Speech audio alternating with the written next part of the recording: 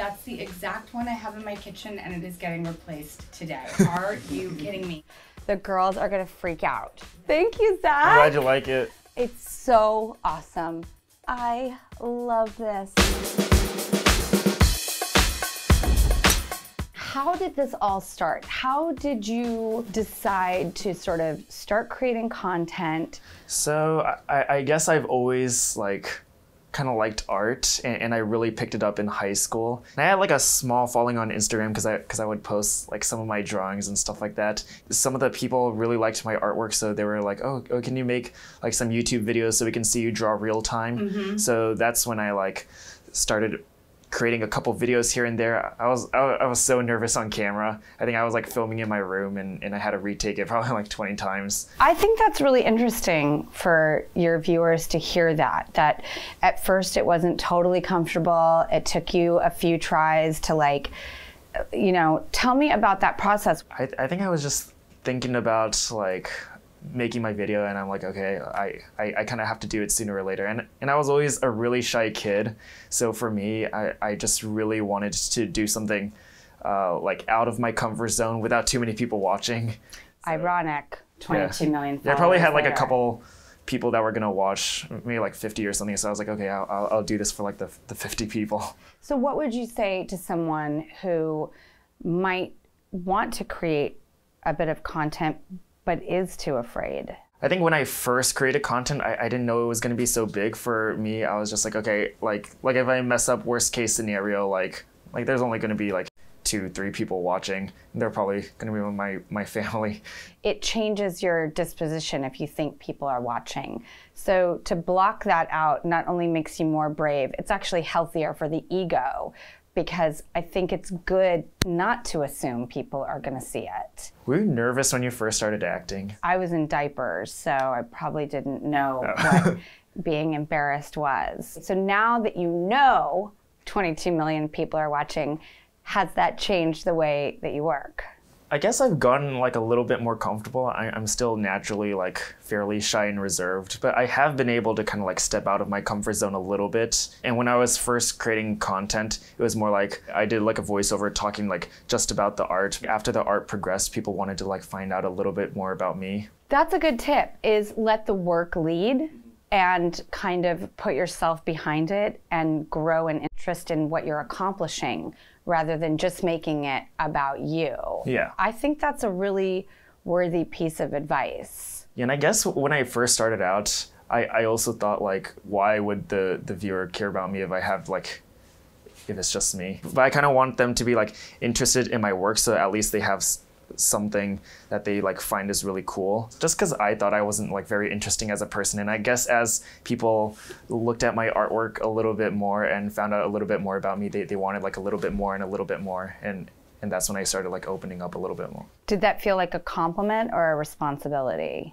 I thought that was a bit of a compliment, just because like when I was younger, like nobody really wanted to find out anything about me. So I thought it was so cool that there's so many people that are like, oh, I want to know like more about your life, like what you do. Was that sort of what your childhood felt like you were more of a wallflower? Yeah, I think I was always very isolated and like antisocial. So I found it so cool that so many people were interested in me. Why do you think that was? Well, at least like in my classes and stuff, everyone's like more outgoing, loud and stuff like that. And in like a group dynamic, I just don't really know how to fit in. I have to say, I really love hearing that, because and I'm assuming, and assuming is dangerous, but there are probably so many of your followers that think that you might not have that, you know, Achilles heel of shyness or not feeling like you're fitting in. And that just gets down to the emotionality of, I think there's probably a lot of people that can relate to it.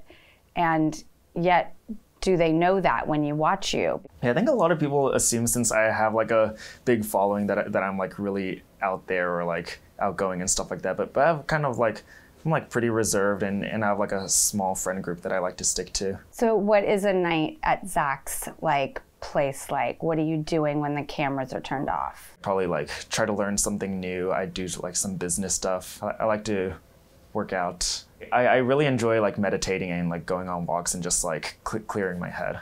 Okay, that is good advice for people who are just binging social media. What is advice of like when to know the limit has been reached for the day, it's time to turn off? For me personally, after consuming some content, I'm just like, okay, like is this helping me achieve my goals, or am I just kind of like wasting time at this point? Was it anything in your family? What gave you the knowledge to know that you needed that balance of on time and off time, meditating, walking? So they would always limit me to like 1 hour of internet a week when I was younger. And I would kind of like sneak behind my parents' back and play more than I probably should have. But then I was able to fail from that, because then all of a sudden I thought about it and I was like, oh, I'm not really going anywhere. And I kind of had to learn it myself, not from like what my parents told me. What is some advice, like a meditation amount of time, or propelling yourself to go out for a walk? What works really well for me, since I'm like a very visual thinker, I just like put on headphones, like put on a song I really like. I would blast it probably a little too loud. It's bad for my ears. Okay, so you blast music and you're a visual thinker and you go out there.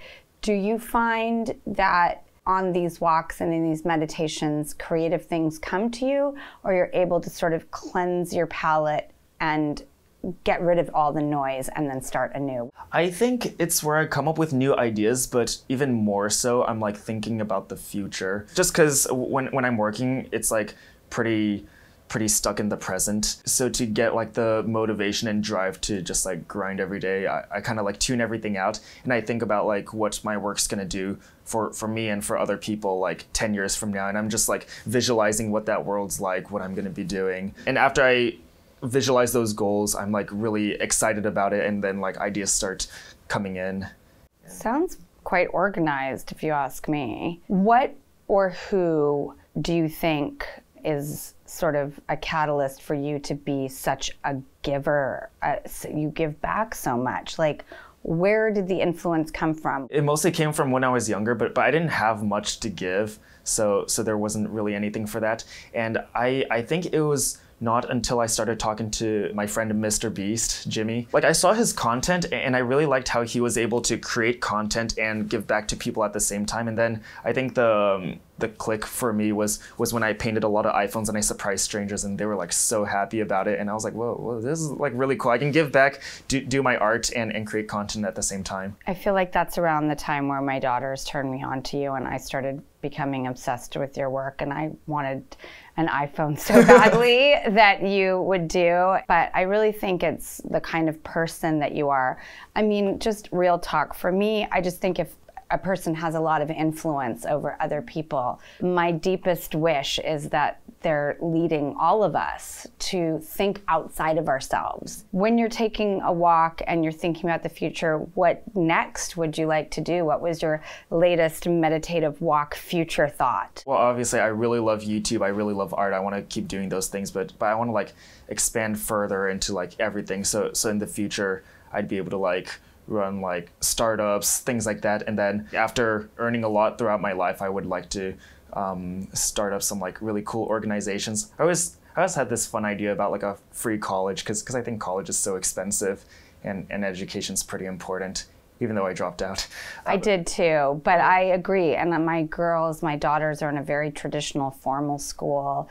And I think sometimes when you didn't see it through, it kind of always bothers you, and you appreciate education even more and want to see it go the distance for people. Yeah, but I think that that's something I definitely want to do, like run these organizations and like nonprofits to like help people out. But obviously I need like money to do that. So I want to like use my platform to like build up a huge empire where I can like use it to like help others. Okay, so big goals. I believe in my heart you're going to meet them. Well, thank you for everything that you are and you put out there in the world. It's been such a pleasure to like hang out with you today and not stalk you on DM. It's nice to meet you IRL. Yeah, thank you so much for inviting me. Thank you so much.